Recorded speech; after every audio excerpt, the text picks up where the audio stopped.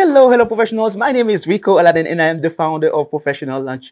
Today, we have a very special guest in the studio, and I have Dr. David Cook, the president of NDSU. Thank you so much, sir, for being here today. I appreciate it. I'm glad to be here. Wonderful, wonderful. Please walk me through your professional journey that led you here as the 15th president of NDSU. Yeah, well, so my journey really begins, coming out of high school. I grew up in Iowa, in Ames, Iowa. I moved across town to go to college to Iowa State University. And my mom and dad did not go to college, so I'm a first-generation college student. And I didn't really explore or look at a lot of options. I applied to one college, and I got in, thank goodness. And so I studied political communication or political science and speech communication. I had a double major, and I thought I was going to go to law school, but I met a faculty member on the way who was a mentor who really changed the direction of my career and my profession and my studies. I ended up going to the University of Kansas for political communication. And that was an interest early on. And then as I continued to study, I evolved more into having a real interest in organizational communication and international communication. For my dissertation, I lived in Shanghai, China, studied, did some work for an engineering firm out of Kansas City, and never looked back. And that's really, that international cross-cultural lens has been one that has informed my research in my career and my profession in many ways. And it's really kind of my passion even to this day. When I returned from Shanghai, I had been working at the University of Kansas Medical Center doing research as a graduate research assistant, and ended up taking a job there overseeing the Center for Telemedicine and Telehealth, and spent 14 years there, was part of the leadership team there for quite a while, and jumped and did a American Council on Education Fellowship for 1 year at North Carolina Chapel Hill. I then ran a branch campus in Kansas City for a few years, and my last job at KU was kind of the right-hand person to the chancellor there, overseeing public affairs and economic development. And NDSU came calling, and I answered the phone, and I haven't looked back. It's been a great ride. Wow, wonderful, wonderful. You've been in this job for about a year or so, yes? So describe to me, when you were starting this job, you research NDSU, you research your community. What was one surprising thing you learned in the community? Well, being from the Midwest, I'm not surprised per se about how I just kind of connect with, and I really like Midwestern people. I think in Iowa and Kansas and North Dakota are very similar in that regard. But even still, after our initial visits and thing, I always just kept saying, I love the people. The people are great. Faculty, staff, students, and community members, and those who have a real passion for the institution. And so I think that's really what caught my attention. And my wife came with me. It was January of last year, and it was minus 21. And we came back. So there you go. But I think the people are the one thing that really got our attention more than anything else. Wow, wonderful. So was becoming a university president a goal that you had when you were in college? Definitely not. Okay. I always loved the university life, and I thought, somewhere along the line, being a college professor was of interest. I started taking on more administrative responsibilities early in my career. And ultimately, when I was asked to do this American Council on Education Fellowship, that is a higher ed leadership fellowship where I studied how people did things at North Carolina Chapel Hill, but I really traveled the United States and had a few international trips in there too. And I think coming out of that experience, that's when I started thinking, well, maybe I might want to be a president. So, yes. Yeah. So the reason why we have this show is to give less experienced professionals, early career professionals, a window into the life, the experience of more accomplished professionals such as yourself. So you mentioned that you were a third-generation college student. Yes. So how did you navigate your first few years in college as a first-generation college student? Well, I think I bumbled through it, to be honest with you. I tell this bad joke that they handed out a syllabus in my first class, and I didn't know what that was. And it was very intimidating. And I got through it. I kind of persevered, but, it was bumpy. And that was hard. And then, but I got through it, and I just grinded through it, I think. And then I decided to go to graduate school, and it was sort of deja vu all over again. You know, you look around and you have these amazingly accomplished people who are great students, very well read, very impressive. And that same feeling that I had as a freshman kind of came back around. And eventually, you know, you start saying, okay, you look around and you gain that confidence. Some people probably gain it sooner. It took me a while, but I eventually got there. But I will just tell you, for me, that's why it's one of my passions as a president and as a leader, is to say, I kind of know what that feels like. And I want to make sure that first generation students are successful, because it's hard. I probably got a little lucky. I had some good people, good mentors, good people around me who helped. And candidly, I just moved across town. Some people are first generation college students, move a lot further than that.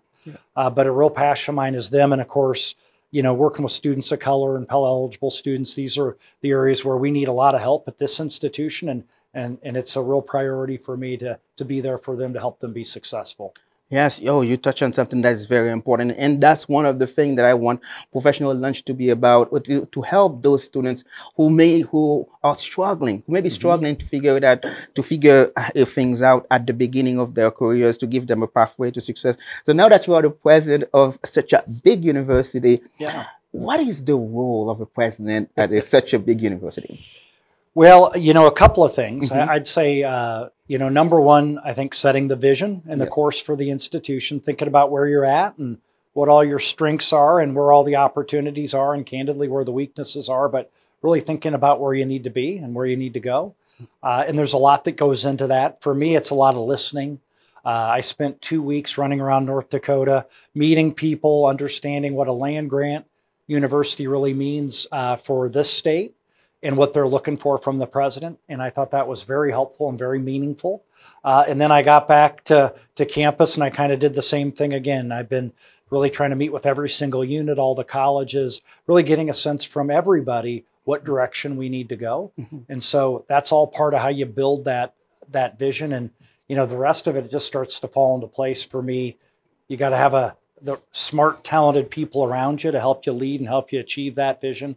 I always joke that I want the IQ of the room to drop when I walk in the room. I've been pretty successful at that, you know, so, but I think that, you know, and continuing to listen, continuing to learn, continuing to recognize that, you know, it's a process. The vision is a process and you're never really going to get there, but you just want to keep getting better. And that's what I'm trying to do here. Well, wonderful, wonderful. So describe for me the chain of command of a university this size.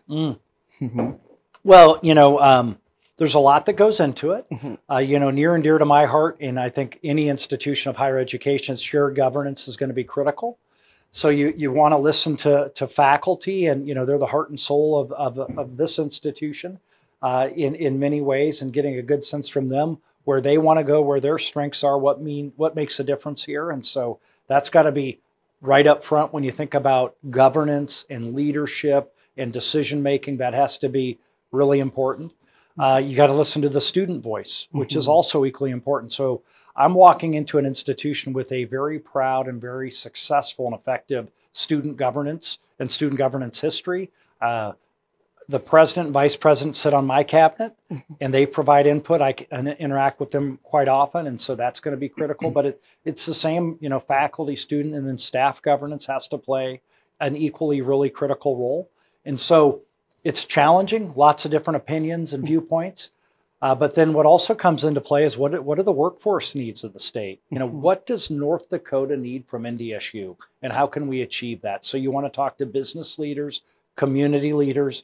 You want to be a good partner with the other, you know, there are 11 colleges in the state. Many of those are community colleges. How do we work together to maximize our strengths? So that's critical. And then, you know, probably the last group worth mentioning, a key stakeholder are your alumni and your donors who care deeply about the institution. And I can tell you that you're not going to find alumni and donors who care more about their institution than the bison who give back and to NDSU. And so hearing their advice and feedback where you got to go. So you take all of that and you kind of figure it out, and hopefully you get more right than wrong, and you lead the institution forward.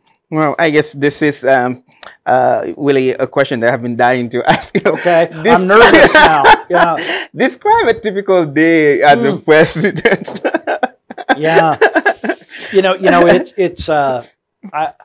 I say this a little jokingly, but not. I mean, it's a 24/7-hour job. You're working all the time, and you got to love it. And I do. And it's just not me. It's my wife, and it affects your wife and kids and family in all kinds of different ways. And so the institution puts a tremendous amount of importance and value and demands on the president. You gotta be willing to do that. I mean, and so this is what you sign up for. Yes. And I'm going to tell you, I love it.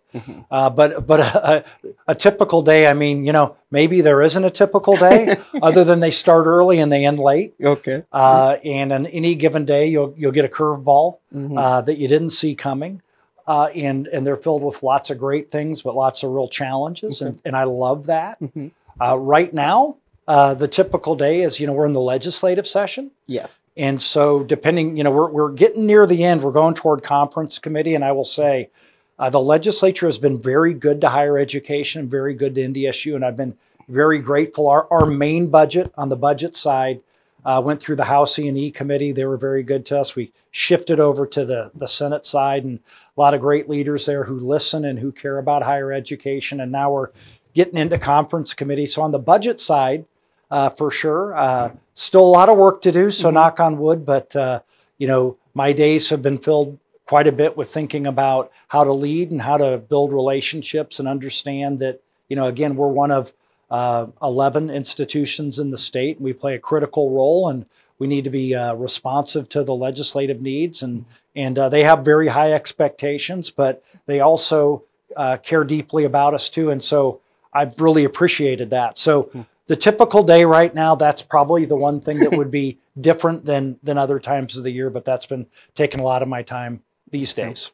Right. Before we take a break, I want you to circle back on what you said about land-grant university. Can you kind of elaborate for the professional lunch audience on what that is? Sure. Yeah. So, the land grant idea, and there's different types of land grant. We are an 1862 land grant. This is an idea that President Lincoln, had, that was born out thinking back just even at the time of the Civil War, where, at that time, it was really kind of more of the elite or the privileged that had access to education, period, and especially higher education.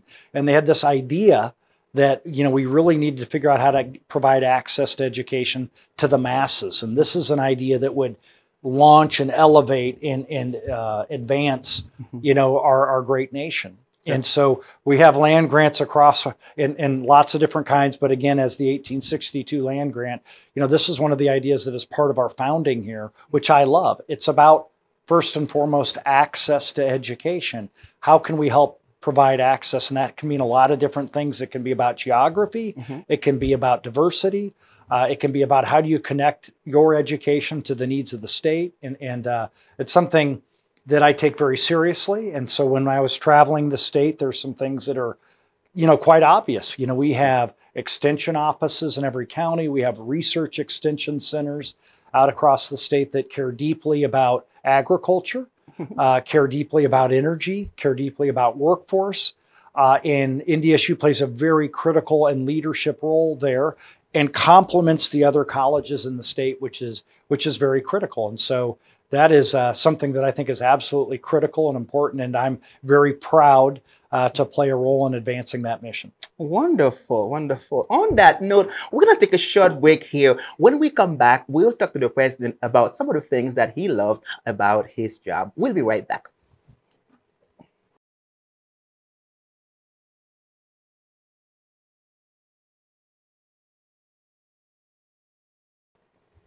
We are back. We are at the Bison Information Network studio at NDSU. My guest today is President David Cook. Welcome back, sir.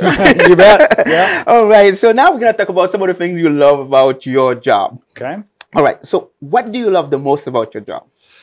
Oh, probably the students. Okay. My wife and I are really dedicated to making sure that we're connecting with them, listening, hearing, kind of what their experience has been. And so this can mean all kinds of different things. So we eat in the dining halls a couple days a week. We love going to the various performances, music, theater. Obviously, athletics plays a huge key role. had a lot of fun with agriculture and Little I and so on, and just, get involved with student government and all the rest. So, it keeps you young, keeps you on your toes. And they have a real passion for the institution. It's fun to learn and see what NDSU means to them and through their eyes, and we're trying to learn from them. And that's probably my favorite part about being president. Wow, wonderful, wonderful. Tell me about what are the three most successful professional successes that you have in your career? Oh, in my time at NDSU, or just overall? Yeah, overall. Overall, boy. Yes. It's a funny question, because any time, if you had any success, for me, it's because you put a great team around you. And so I would tell you that, across the span of my career, I think when I've done things well, it's when I've gotten a really great team around me. And that's really important. And that, would be my advice is, I crack this joke a lot, but make that IQ drop when you walk in the room, right? It's because you have great people around you, advising you, making you better. You can't be all things to all people. And so I would just say, in general, overall, with the things that I've done from a leadership perspective, I'm very proud of that. Very proud that I've been able to build strong teams and get good, smart people around me who have made me better. And so that's a critical part of my leadership. One thing, now my wife would disagree, but I think something I've done here, but I've done throughout my career, is sincerely try to listen and continue to listen. And you think you have ideas and you think you're right. And constantly, even in my role here, I had ideas about what I thought made the most sense. And then you surround yourself with smart, talented people. You bring in as much feedback as possible. And those ideas just continue to get better.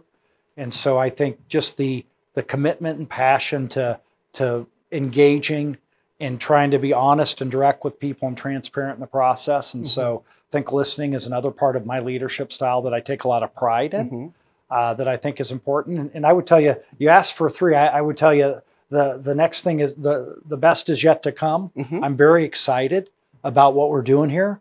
It's really hard. We're doing really hard things, and I have a lot of respect for the leaders here that are taking on tough challenges. We're in a tough environment, but I'm excited about where we're at, but I'm really excited about where we're going. And I'm excited about the courage that people have, the trust that they have, and the vision that they all have in helping me collectively build that. And so, check back with me in a year or two, and I'll give you what the third one is. You got it. So, there you go. So you mentioned good team, you great team, and I like what you said about your team, because I'm always curious for professionals who acknowledge those around them.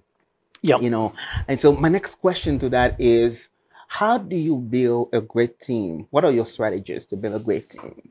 Yeah, there are a lot of different ways to go about it, I suppose. I think part of it for me is understanding and recognizing my weaknesses and figuring out how to complement those. And so, I'm going to need people around me who are very detail-oriented. I can be, but not day in and day out. Yes. So I need people around me who are going to be willing to tell truth to power. They can't acquiesce or back down. They need to continue, even if they're telling me something I don't want to hear. So they have to have a backbone. They have to have confidence. So that's going to be critical. And I certainly have a number of people at NDSU who are willing to do that. There is technical expertise that you're going to need in building a team. And so no matter what your leadership position is, there's going to be all kinds of, verticals that are critical. And so some of those in a presidency are going to be around finance, as an example, or facilities or administration or academic affairs or communication and marketing. These are different areas, research, that you can't, I suppose those unicorns are out there that are great at everything. I'm not one of those. I know that I need to get people who have expert knowledge and expertise in all of those areas. Count on them to give me feedback. So this is in fundraising and in athletics, as an area. We're amazing in those spaces as well as the others that I mentioned, and getting great, smart, key, talented people in those. Maybe talking vision with them a little bit, but putting a lot of trust in them and seeking their advice, challenging them, but expecting them to challenge me, and getting out of their way a little bit. And so getting together a key team with the right technical expertise is critical. Well, you mentioned team, and I have to circle back on one thing you said again earlier uh, about listening, right? Every time I talk to a professional, they give me a different definition of listening. So Yeah. it seems to me that you mastered the skill. So tell me about your strategy. How do you master the skill? How did you do that? Well, you know, I don't know if I've mastered it. I just know it's something that I always want to keep front and center, and it's something I value and I think is important. So for me, it's in the actions and the behaviors you do as much as anything. It's so, again, when I first started, I thought it was important for me to understand North Dakota. So I spent time going out to communities and listening and talking with people and trying very hard to talk less and hear what they have to say. And part of that, I think, is after they speak, kind of clarifying, this is what I think you're saying. Does that make sense? And having a dialogue that way.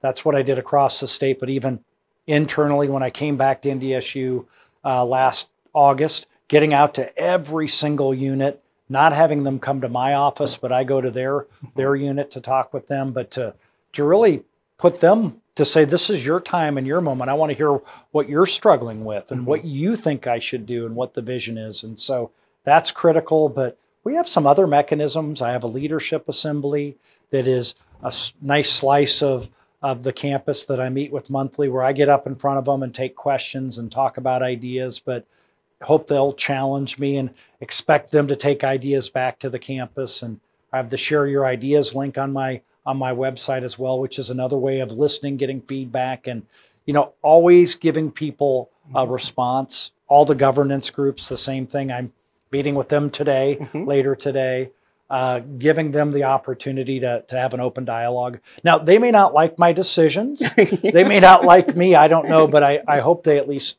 know that they've been heard. Okay. And that's very important to me. Wonderful, wonderful. We're going to take another short break here. When we come back, we'll talk to the president about some of the challenges that he faces in his line of work. We'll be right back. We are back. We are at the Buzz and Information Network studios today. My guest is NDSU President, Dr. David Cook. Now we're going to talk about some of the challenges that you face in your line of work. Okay. What are the two biggest challenges that you face in your line of work? Yeah, you know, the biggest challenges, I would tell you, I really think of them as opportunities as much as challenges. Right now, we're in the middle of the legislative session, so we have amazing opportunity to tell our story. We have a legislature that I would tell you cares about higher education and cares about supporting us, but they have high expectations, so they ask tough questions. They want to know what we're doing to make a difference in the state, and so. Yeah, while you mentioned that as a challenge, I think it's a grand opportunity for us to tell our story, to help them appreciate, you know, what we're doing to make North Dakota, the upper Midwest, and really putting ourselves on the map, you know, nationally and even internationally is critical. So, you know, that's a challenge, but it's really kind of an exciting opportunity for us to tell our story, to make a difference in the state. And we're not done yet, but I think it's been a great conversation, a great dialogue and discussion so far, and I've really appreciated the process. And so that's certainly been very good.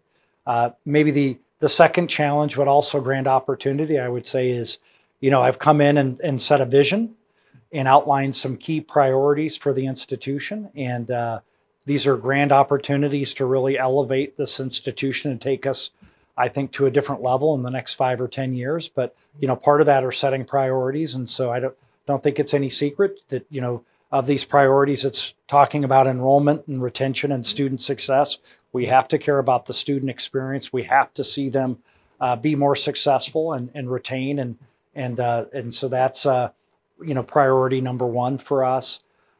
Being a Research One, Carnegie Classified Research One institution is the second priority that I've set out there, and that's a grand opportunity and very challenging. We're an elite group, and we're a smaller institution in the upper Midwest. We are among, you know, kind of rarefied air of other institutions that do that, and so it's a challenge but an opportunity, and it's an exciting one. And so we got to make sure that we continue to move forward in that space.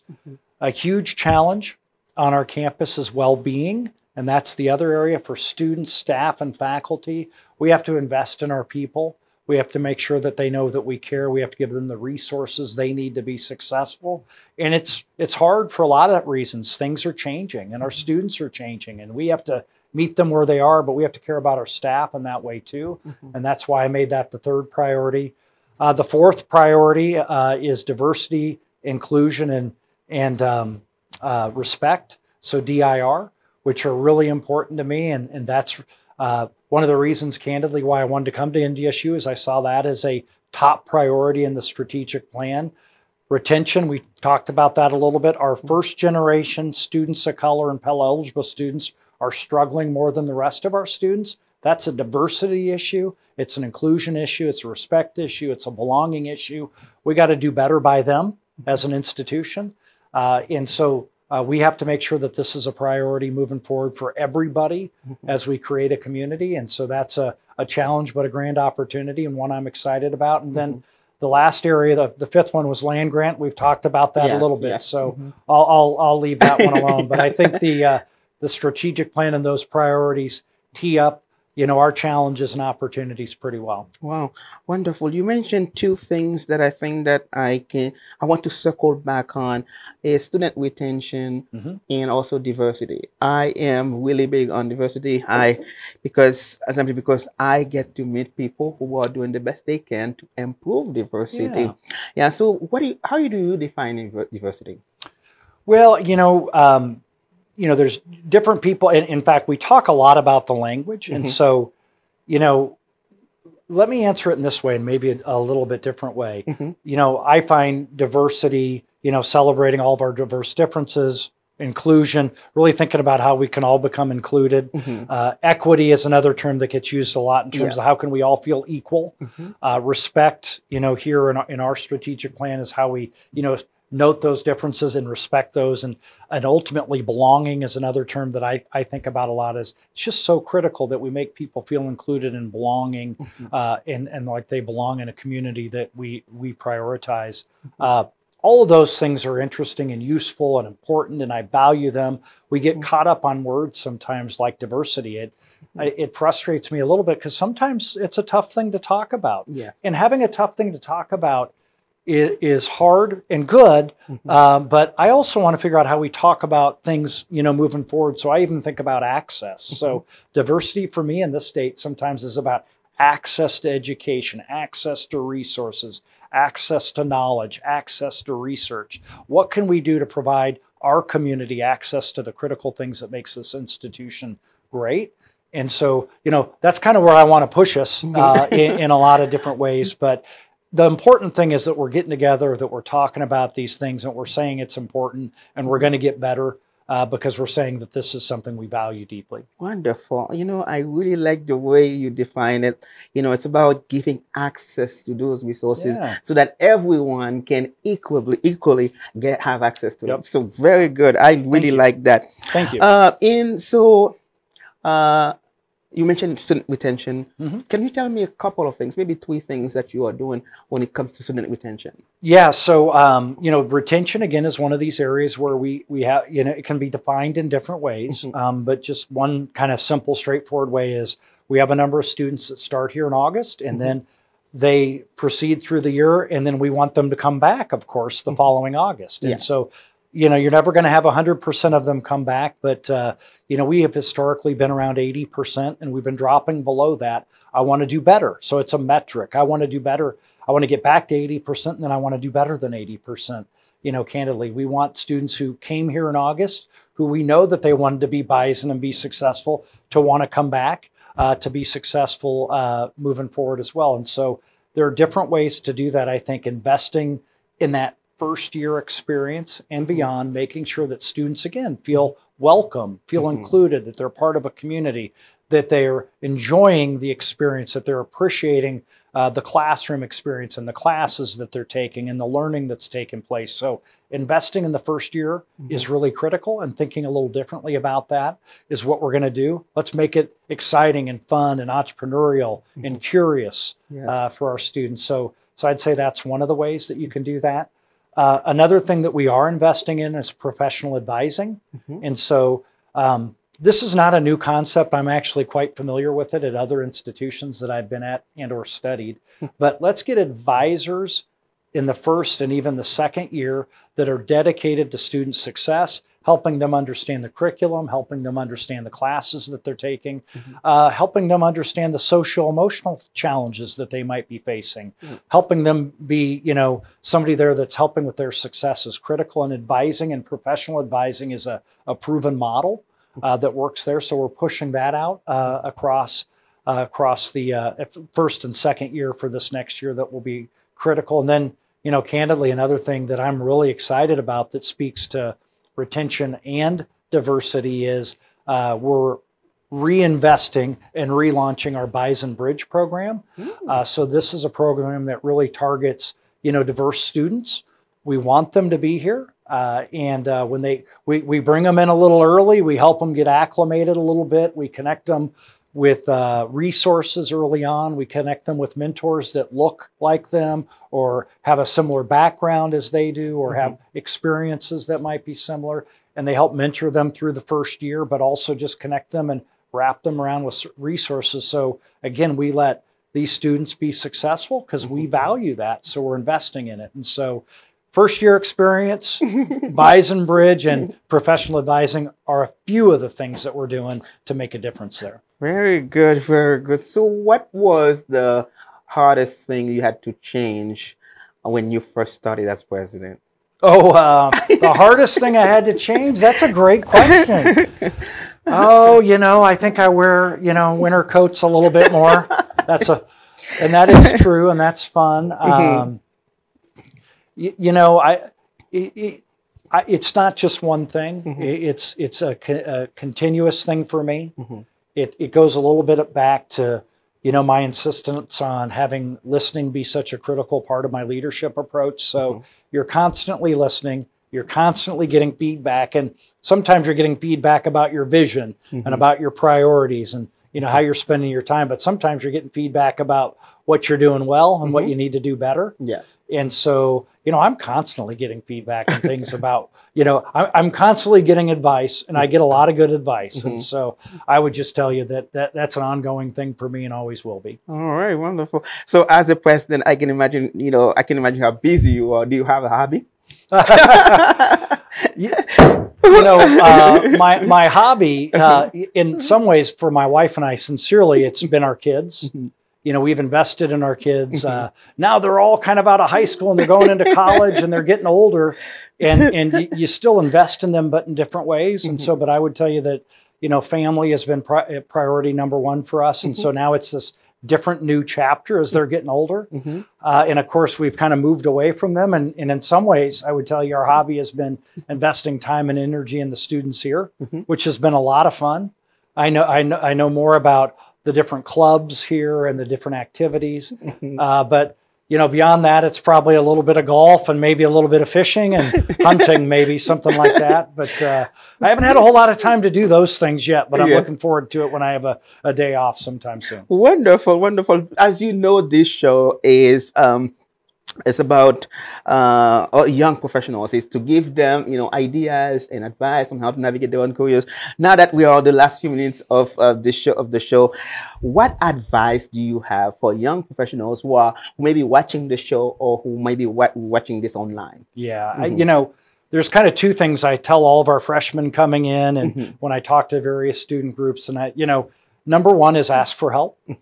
Going back to myself being a first-generation college student, I bumbled through college, and for a lot of reasons, I bumbled through. It was hard for me, but one of the things I didn't do well was ask for help. And had I asked for help, would have probably helped the bumbling, quite a bit. And so we have amazing people here who want to help. We have amazing resources that want, that are there for our students. And I think the same as when you're, graduating from college, going out into the real world, so to speak. There are going to be mentors out there. There are going to be resources, but you got to ask for help. Yeah. And so that's not easy for everybody. It's certainly not easy for me. So that's certainly one of the things I always encourage students to do. And the other one I would tell you is to get involved, get out of your comfort zone a little bit, try something new. So at NDSU, we have hundreds of clubs. Try one. that are doing great things. It's a great way to get connected, to make friends, to test your limits a little bit. And so it's easy to sit back, sit in your dorm room, or to just go and do the things that you've always done. But, you know, part of college is about, you know, growth, personal growth, professional growth. And it's a great time to do amazing things inside the classroom. But the learning and the experience and the journey is as much about outside the classroom. And so I encourage students to, you know, try something new. And, you know, when it's time to go be that professional, I'd give them the same advice. So, you know, the journey is, it's a lifetime one. And so just keep challenging yourself to try new things.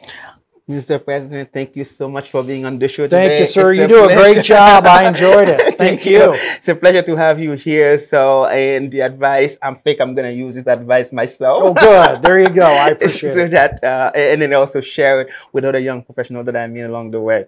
So thank you again for being on the show. Thank you. Now, this is the part that I tell you. It's up to you to make today a great day. Have a great day.